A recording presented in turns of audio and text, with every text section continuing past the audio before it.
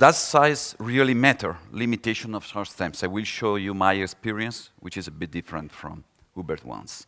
These are my disclosures. Take care of this because one of the stems that I will present the study is coming from one of these companies. We have to agree with this instructional review published on BJJ that the length of contemporary stems has been based on intuition and historical developments rather than scientific evidence, and this is definitely true. I have been using, in my experience, since many years, both cementless and cemented, well-documented standard stems, and they are still 80–90% of my practice. But our patients are changing. We have heard about young patients. This is data from my department. You see the patient younger than 40. The average age is the same along the time. But when you look at the percentage of people younger than 40, they are increasing. And I expect that in 2020, they will be more. And they want to go to sport. More than 90% restart to do sports, even against our suggestion, doing sometimes crazy things that we do not suggest to them. But this cohort of patients have the higher risk of revision. This is objective data from registry, and you can see that over the age of 55, you have the highest risk of revision after 15 years. So these are all good reasons for considering bone-preserving stems, able to transmit the load to the proximal femur, to avoid stress shielding and possibly thigh pain. But we also have to recognize that there is a huge lack of data about short stems. There are low quality of currently available evidence. Despite favorable medium-term revision rate, there is a lack of long-term studies.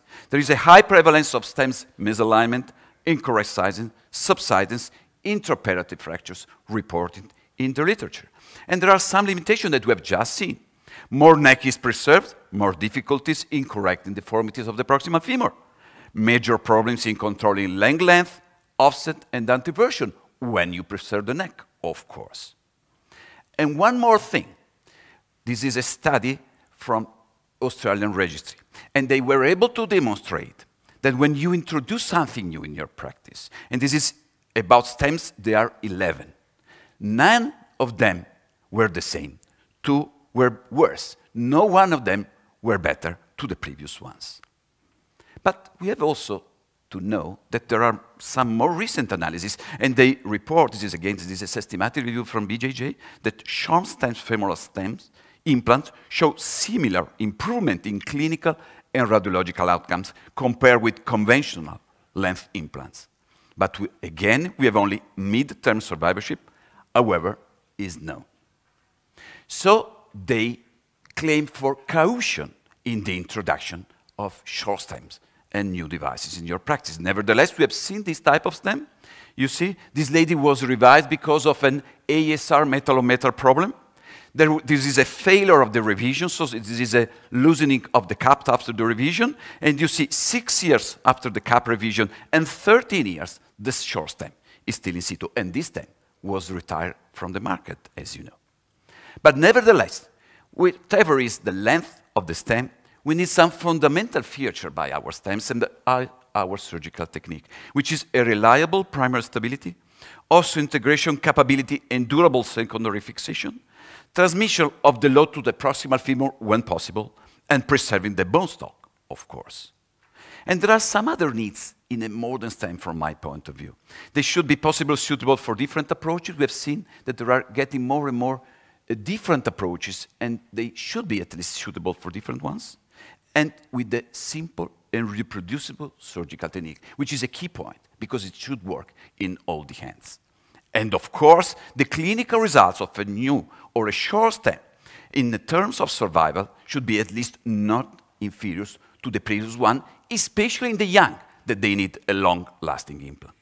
So I was proposed some years ago, when I was a bit suspicious and not a fan at all about short stem, to do a clinical trial. And this is what I learned. I work on this Methaphyseal short stem, the clinical study for introduction it. It's a taper with trapezoidal cross-section with high rotational stability in the proximal part. The load is aimed to be transferred in the proximal femur, what we want from a short stem, with high roughness in the upper part. For this reason, we have already seen this classification. It is part of the trochanter sparing. So it's not column, it's not trochanter hardening, it's trochanter sparing. And we know that trochanter sparing, together with the partial column, are reported in literature with the best results. My indication since the beginning, and I don't change with my practice. Young patients, less than 70, not very young, but younger than this, we use cemented stems over this age. Good bone quality, following the pre-op plan, which is the most important thing for me. Look at this guy, this is extremely active, doing some crazy sports even. He was operated on one side, on the other side it fits very well, it's easier because it already worked on the other side. And this is a 4 and 5 years follow-up of bilateral ceramic con ceramic. There are some relative indications also in my practice. This patient has a complex subtrochanteric deformity due to trauma in the young age. It was extremely successful by me the year before with this CLS on the other side. But now you cannot use a standard stem of this stem, otherwise you have to correct the stem. So you have two choices. Do an osteotomy down there, which is at risk, you know, in this area, or to do with this. There is some tolerance of virus, and this is 1 year follow-up. But there is, which is much more important, contraindication in my practice. The osteoporotic bone, previous surgery, for me it's an indication. In the osteotomy, fixation in the proximal part, we want to aim in an area. If this area is affected, I don't like to put the stem there.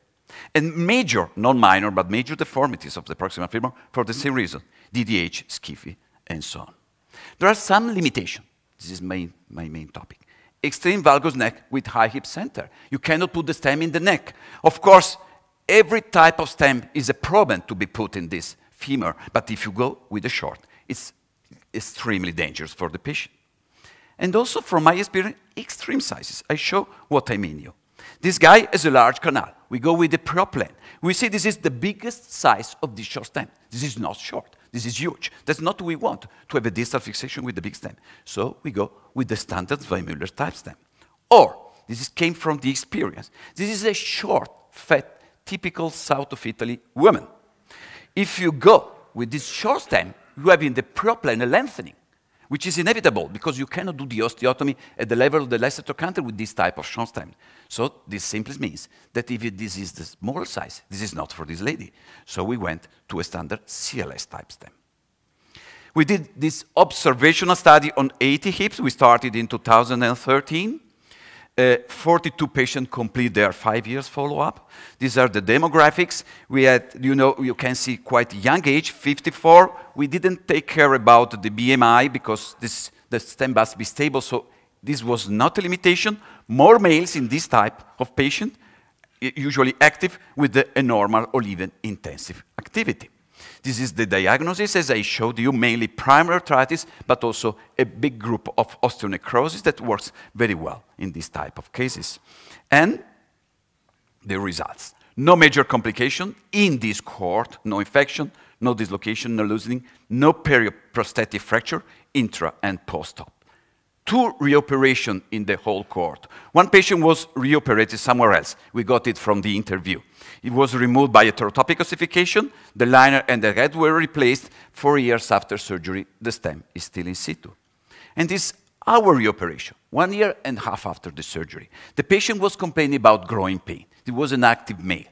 There was some, I can tell, some squeaking, which is quite strange in our cases. The patient was complaining. This was a new device for us, so we went and revised it. The stem was extremely stable. We just do this reshaping of the anterior neck. I don't know if this is a real impingement, but after the reshaping, the change up to cross-limb ceramic on cross-limb poly and the tenotomy of the iliopsoas, it worked. The RSI score improved very rapidly because you want to have a rapid improve. It means that the stem is stable since the beginning. There was an improvement also in all the this EU CLA, both in pain, walking, and activity, and in the WHO score, in all the sub-score, symptoms, pain, functional daily activity, function sports, and quality of life. Radiographic evaluation. We have not a small amount of what we judge undersize. Look at this case. This is clearly undersized, but this is a 5 years post-op. No reaction on the periosteum. Probably it took some fixation, you can see in the lateral side, on the cortex.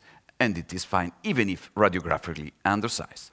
Some varus positioning, this type of stem tolerates some varus positioning. I don't like it, but it can be tolerated. And then we had some radiolucent line in zone 3, 4, 5, I will show you. Some minor atrophy, but what I'm more concerned about is the cortical hypertrophy that I will show you. This is the radiolucent lines in zone 3, 4, 5. This is fine for me.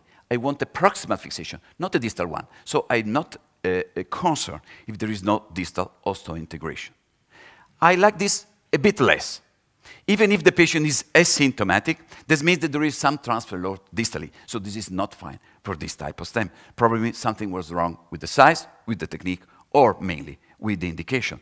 But we know that this type of reaction in this type of design of stem can have no clinical value and no clinical relevance. But I'm not happy at all. Finally, this is a sportsman. He plays basketball. You can see he was 37 at the time of surgery. He's not a professional, of course, but he still does this sport activity. You can see the short stem with the ceramic on ceramic, 36 millimeter head. In conclusion, more than the size, primary stability, and transmit of the load to the proximal femur matter for me. Correct indication, patient selection, and surgical technique are the key points, together with the stepwise introduction of implants in your own practice and in the market. Partial column and trochanter spelling have shown good midterm results, but longer follow-up is required. Thank you very much for your attention.